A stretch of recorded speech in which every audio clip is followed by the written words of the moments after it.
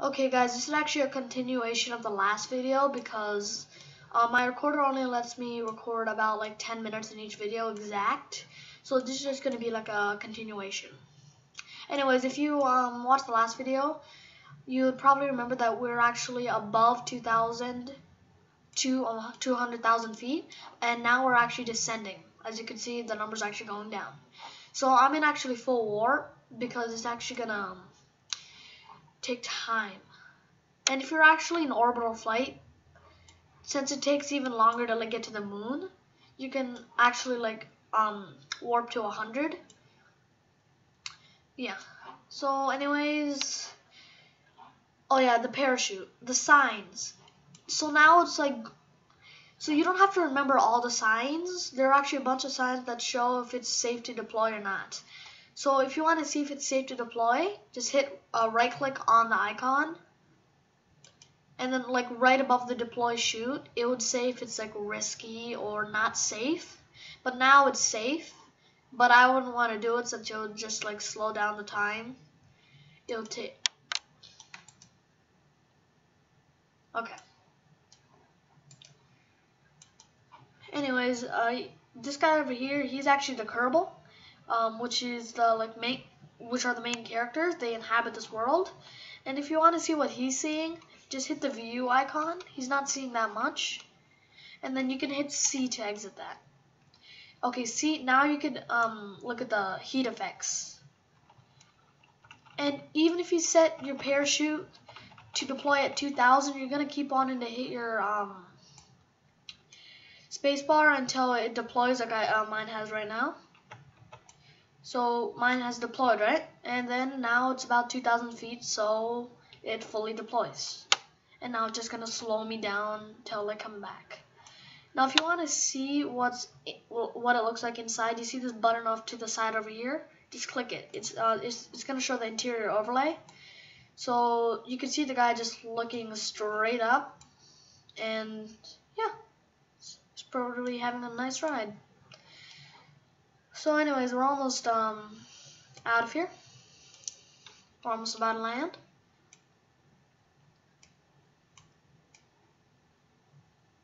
So this is basically how to launch and build and launch a basic spacecraft. So after this thing lands, we're actually right now I'm gonna go over to the space station, and then we're actually gonna see how to build a multi-step rocket. It's gonna take a little while longer. Oh, and right here you can see the time that they've been into space. So our Kerbal, he's been into space for 15 minutes and about 50 seconds. And he touchdown. As you probably noticed, this actually tells you the height above sea level. So you actually might be closer to the ground than you actually think. So now we're gonna hit recover vessel.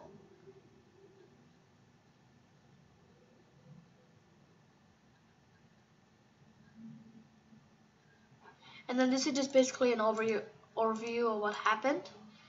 We didn't attach any science things, so we don't have any of that. The parts we jettisoned all of them, and the crew, he's alive. So that's why you want to get him back, because you got to recruit more and more, and they're actually pretty expensive. So now we're gonna go to the vehicle assembly building again. Yeah, this is our old rocket. So we can actually just expand on this. Like, let's just see what they actually pre-made for us. Like for example, here's one. So this is actually a multi-stage rocket, I think. Yeah, it's a multi-stage rocket. You can get into space. So right now, oh wait, one sec. I forgot to tell you about this. See these on the side? These are actually for science. They're called a mystery goo containment unit. Science is down here. These are all the scientific experiments that you can add to your thing. They added the mystery goo containment unit, which is the basic one. And eventually you can actually, you can, like, for example, look, where is it? Oh yeah, see, ion-powered space probe. You can actually go into space. Like there's the orbiter 1A, the orbiter 1, the rover, the sky crane.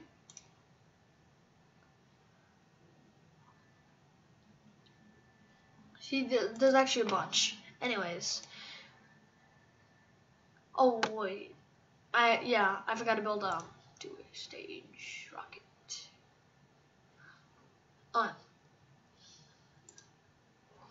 So we're gonna actually start with the MK1 command. Then put a parachute on it. Oh, one sec. Okay. Then actually we're gonna put 2 radial mount ones. Yeah, we're gonna put 2 of them.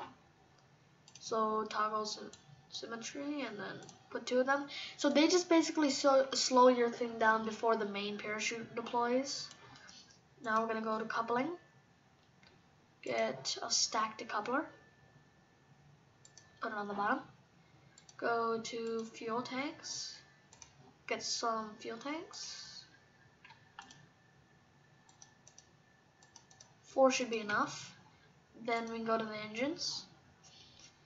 So some of these engines, they actually work better at different altitudes. If you're pretty high, like the Terrier engine works, and then if you're low, the Swovo engine works. So I'm gonna put a Terrier here, and then we're actually gonna put another coupler, decoupler over here.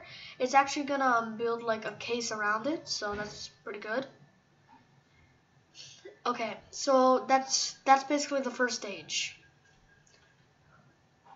The next thing you're gonna want to do is go to structural, right here, and then get a tri-coupler wherever that is. Oh yeah, it's right here.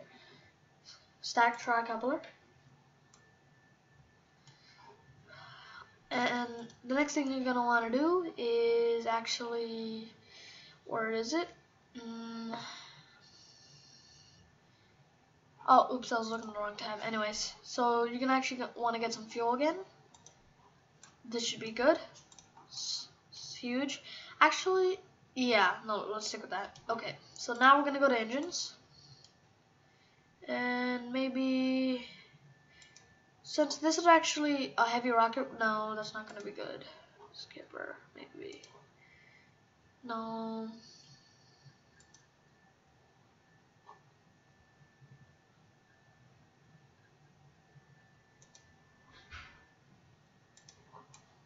Okay. I'm going to take the oxidizer out of this, and it's actually going to take the oxidizer out of the ones that I placed at symmetry, because this one only needs liquid fuel, the engines that I used.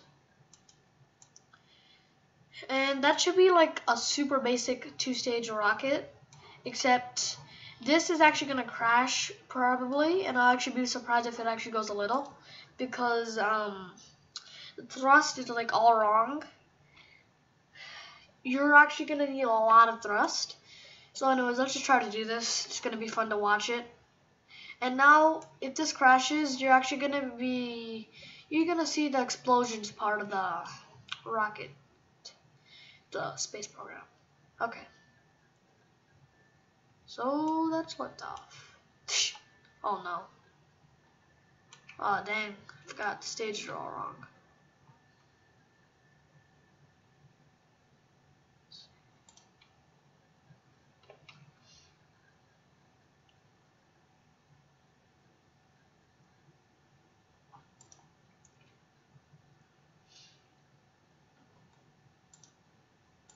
So now I'm actually going to try to make this work. So instead of doing that, let's go to fuel tanks again.